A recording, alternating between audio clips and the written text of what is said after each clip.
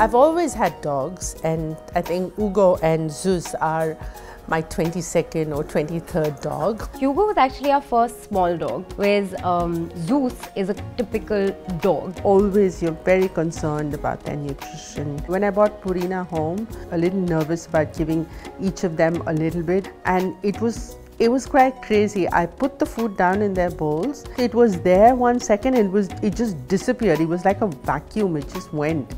Then there's been lots of benefits that one, their coats are super shiny, their digestion is good. Just been a great experience for me with Zeus and Ugo and Purina. Using a Purina product just makes me feel more confident and more reassured that it's the right nutrition for my pets.